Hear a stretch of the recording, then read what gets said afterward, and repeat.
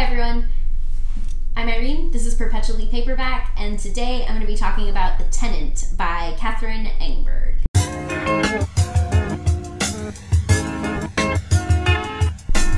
Okay, so recently, I've talked about it recently, but I've been on this huge reading, frenzy. I've just been, reading like crazy lately.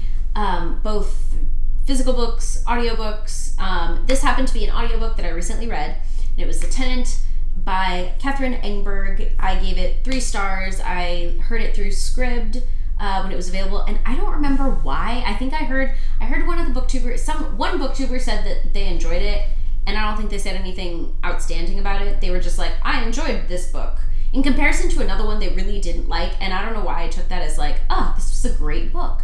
And it's a mystery. It was translated from Danish. It's set in Copenhagen, and it follows this, and for anyone that actually read the book, I heard it, so I can only go based off the names that were said. I later read some reviews, and I was like, oh, those were the names, okay. So, it follows this inspector named Jeppe, and he has just gotten out of a marriage. He's really broken up about that, and he's working with his somewhat disgruntled, or his we somewhat get along, they're sort of frenemies, but more friends than enemies, if anything. This other detective named Annetta, and essentially they get called to this home where this girl named Julia is found dead by one of the other tenants. So they begin interviewing everyone and all the usual suspects. One of them is Esther. She is the landlord of the actual tenant building, along with a up-and-coming, I don't even want to say up-and-coming, she's this retired teacher who is sort of trying her hand at writing, and she's in this writer's group.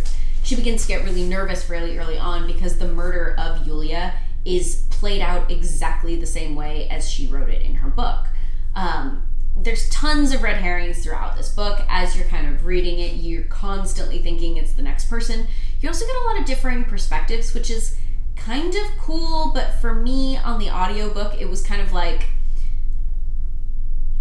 should also say maybe sometimes I should probably pay a little bit more attention when I'm actually reading these. As I was reading it, you kind of get different perspectives. So you start out with not even Jeppe. You come back to Jeppe from time to time, but you get the perspective of Esther, you get Annetta, you get some of the other players in this game. And in the audiobook, at least at the beginning, actually sometimes throughout the end, it kind of felt a little awkward as the shift would go. Which obviously I think I was reading the physical book, that wouldn't be such an issue. But sometimes I found that in the audiobook, it became a little bit difficult to figure out who was talking and what was happening because of the shifts.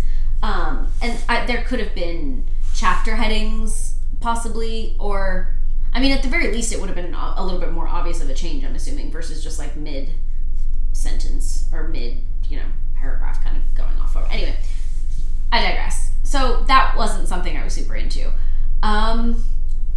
As you are listening to the book and as the detectives are kind of finding out, you get other people in the writing group, you get people that she may have known that were also associated with others. Everyone was kind of interconnected for the most part. There were tons of red herrings. And normally I think that would be really great. This one was just kind of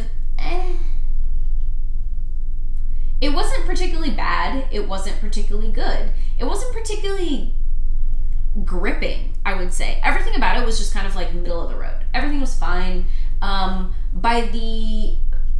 think it wasn't a really long audiobook, and I don't remember how or why I got through it so quickly, but I just zoomed through it. But at some point I was just I don't even really care what's happening. I just want to know who killed the girl.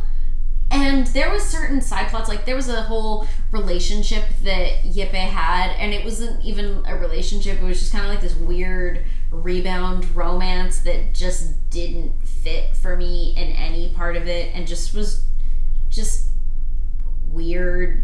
That it didn't progress the story at all. It didn't, if anything, it was kind of an oddly confusing bit, or just kind of, it just sat really weird in relation to where it was in the plot. Like I said, it didn't move anything along. It was also in the middle of this whole plot point that was, it it didn't make any sense with what else was happening in the book, so much that it really just distracted for me. By the end of it, when they actually found out who did it, I didn't care. It was like, oh, okay. Yeah, I don't know if it was maybe a translation issue where maybe if it was translated by someone else, it could have been slightly more interesting. There was something really wrong with it. I just didn't find it super interesting. Yeah, I don't know. It wasn't bad. I mean, it was fine. It was a quick read. If you're just looking for something that's like a quick mystery, I just didn't find it very interesting. Then also, like, there weren't a lot of good characters, which I don't necessarily find crazy off-putting. Like, I can totally read a book with characters that are not likable, but because there was like no one likable in this book, it really just was not great. I don't know, maybe I gotta change this one to 2 stars, guys. The more I'm talking it out, the more I'm like, oh, it's not good. But I mean, ultimately at the end of the day, I was fairly entertained. Maybe because it was the perfect circumstances and I read it so quickly, I ended up giving it 3 stars. So I would say maybe if you're gonna read it, probably get through it pretty quick. Don't like drag it on. I imagine if you're dragging it on, this would not be a great one. Anyway, so that was The Tenant by Katherine Enberg, guys. All right, see you next time.